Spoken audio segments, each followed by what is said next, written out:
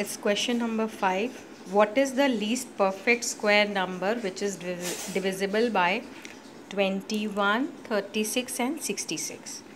So here we need to find the perfect square. First understand what is a perfect square. 4 is a perfect square because I can write it as 2 into 2, that is 2 square. 9 is a perfect square because I can write it as 3 into 3, that is 3 square. 25 is a perfect square which I can write as 5 into 5, that is 5 square. So perfect square can be written as square of any number. So this is a perfect square. It has to be a least perfect square, right? So, and that least perfect square should be divisible by 21, 36 and 66. So if I find, and I have told you last class that let's take two number yesterday, like 4 and 6. What is the LCM? It's 12, right? So any number which is divisible by 12 will be divisible by 4 and 6. So I can, if I make double 12 into 12, 144, then 144 will be surely divisible by 4 and 6 because 144 is divisible by 12. So if I take any multiple of 12, it will surely be divisible by 4 and 6. So same logic will apply here. What is the least perfect square number? So first I will find the least number which is divisible by these three numbers, and then I will make it a perfect square. Are you getting it? First I will find the LCM of these three numbers and then I will make it a perfect square. So 21, 36 and 66, let's make us find the LCM for this.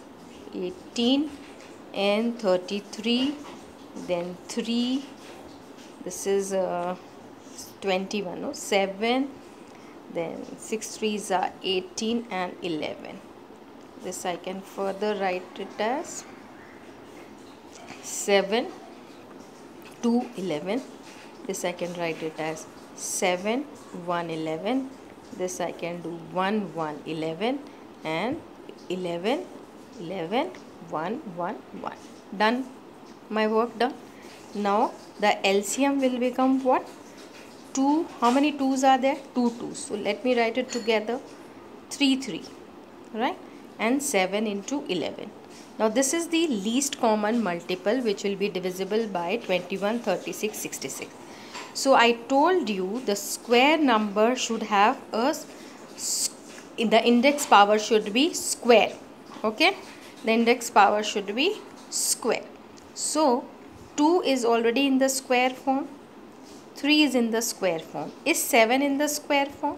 No. So if I write it as 7 square, this will become a square number, and 11 square, this will also become a square number. So this new number, this is the original LCM. Now LCM, if I am multiplying by any number, I told you here, look here everybody, LCM, this is the LCM for 4 and 6. Now if I am multiplying 12 with any number, say 2, 3, 4, whichever number, whatever answer I will get, that will be a divisible by 4 and 6 also. So same way, this is the LCM of 21, 36, 66. Now if I am multiplying this with further 7 and this with further 11, what I am doing? I am making it a square number. 11, 11, 11 ka square, 7, 7, 7 ka square.